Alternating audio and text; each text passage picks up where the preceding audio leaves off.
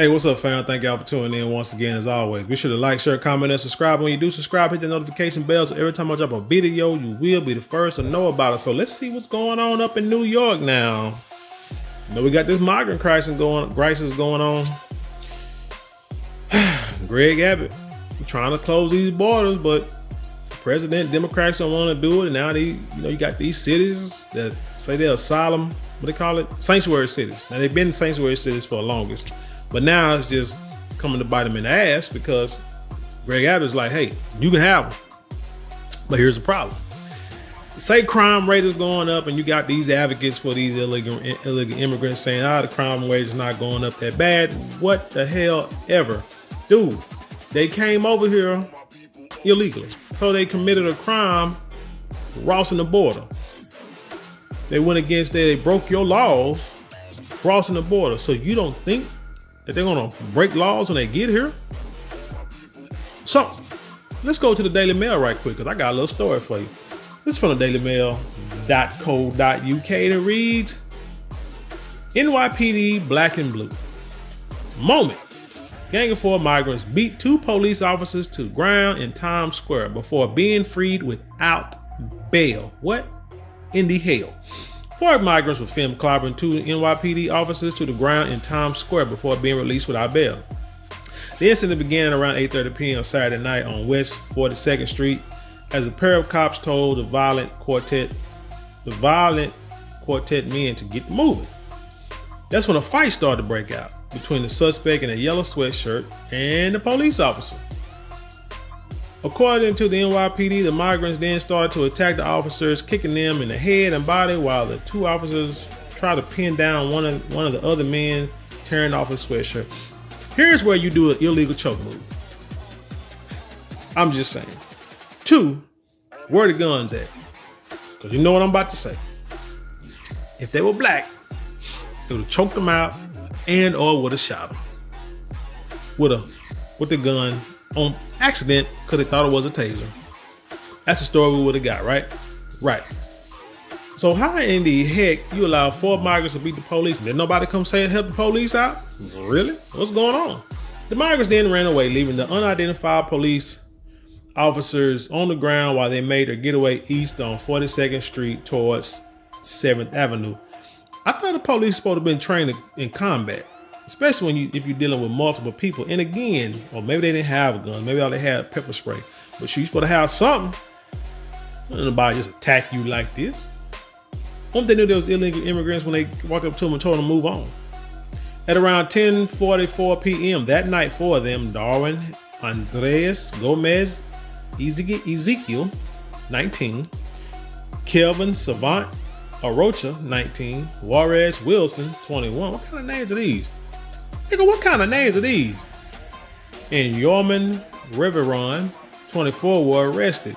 So not only are they illegal immigrants, they also gave you some fake names too. They were all charged with assault on a police officer, gang assault, obstruction of governmental administration, and disorderly conduct, but were released without bail. What is going on in New York City? See, when people talk about being passport bros, this may be one of the main reasons why we need to think about that. I got my passport because stuff like this is showing you that this country is going to hell in a handbasket real quick. And there may be no return. That if you got this kind of lawlessness going on and folks can be released without bail after beating on the police, what do you think these people are going to do to average American citizens who don't have a gun, who don't have the authority to use weapons, especially in New York City? Because I don't think you can even have a gun in New York if you're not a police officer, unless it's registered or whatever. I don't know. Shout out to Plaxico Burris, but I think that's a crime. So how in the heck, what do you think they're gonna do? So yeah, passport bros that are going over there trying to go to Colombia and find these women and ended up deleting you, just leave the country because this mess is out of hand. New York has come under fire for its progressive laws aimed to stop people who can't afford to make bail languish in prison for months on end. Critics say it has led to a spike in violent criminals being freed straight back onto the streets and embolden them to reoffend knowing there will be few consequences. That's anything. It's like a kid. If a kid do something bad, if you don't put a belt in their butt, take away all their electronics and make them go outside and move bricks. Shout out to Joe Jackson. Back and forth in the yard. They're going to continue to commit heinous acts. Joan Boda, 22, was arrested Monday night and charged with attempted assault on a police officer and gang assault. Police sources confirmed the men's migrant status to the New York Post. The officer's cuts to the face and one and body bruises for the other at the scene. Reverend, the eldest of the men arrested, already has 2 open cases for assault and robbery in Manhattan, having stolen from and assaulted a Nordstrom's Racks employee in November. See, these people know. They come on here already knowing what they can get away with. Hell, they knew what they can get away with on the way here. That's what I'm saying. It's like they already know how to get over, they come to the border and know what to say, what to do to get into the country. And then once in the country, they know what they can do and how to get away with things in order to commit crimes. But we're being divisive down here in Texas. We're, not understanding the plight of these people that's supposedly running from, what is seeking asylum, running from war-torn countries and stuff like that. But you bring that mess here. But it's us, right? It's us that's wrong. The worker had caught him attempting to swipe an item worth $130 before he allegedly pushed, punched, and bit them. He also alleged, how do we know the man ain't got some kind of disease where he biting folks?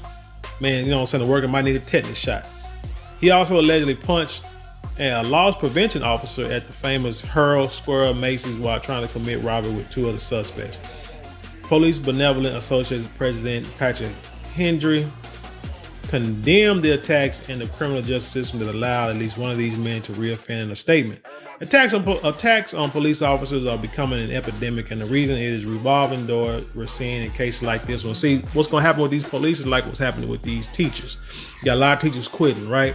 Because these kids are cussing teachers out, talking back, actually trying to fight these teachers, and teachers can't do nothing. If the teacher try to defend him or herself, they get fired.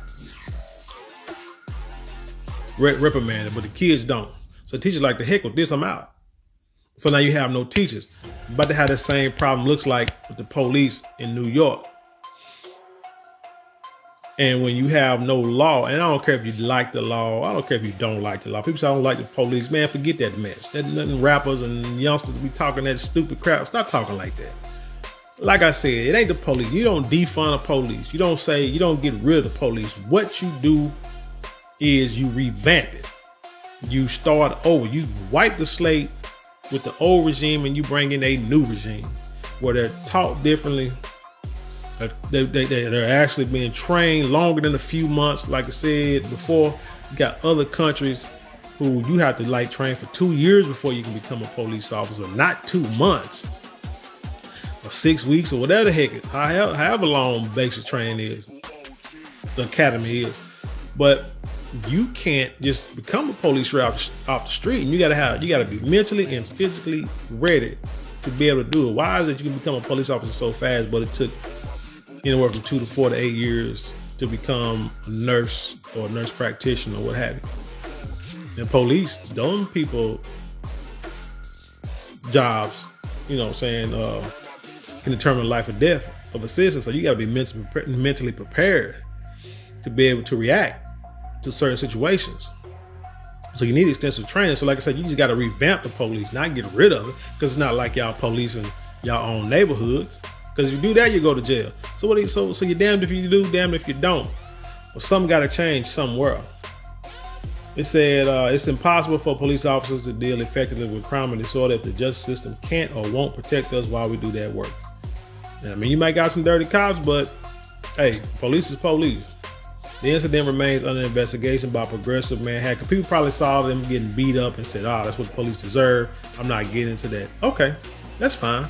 But once you have no more police and these dudes are coming and robbing your store or robbing your house or jumping and beating up your family and robbing your grandmother and your daughter and your sister and your mama,